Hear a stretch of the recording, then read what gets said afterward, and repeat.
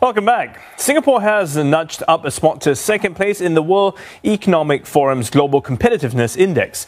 Now, the annual study adjusted its indicators this year to reflect the needs of global economies as they cope with new digital technologies.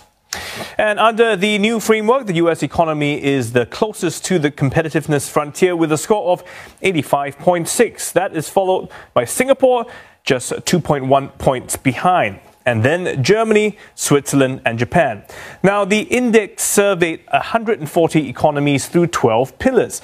And Singapore earned its overall number 2 spot by topping 3 pillars: infrastructure, health and product market.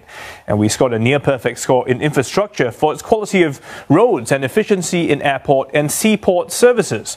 Health performance was a shared first with 3 other countries. They were Japan, Hong Kong and Spain. Now, the product market pillar includes an indicator on trade openness, which Singapore topped in the world. This at a time of escalating trade tensions and a backlash against globalization. Hong Kong was second, New Zealand and Australia were third and fourth, respectively. The co-author of the report says while Singapore has a lot of factors in place, it can do better in improving innovation, a driver of growth moving forward.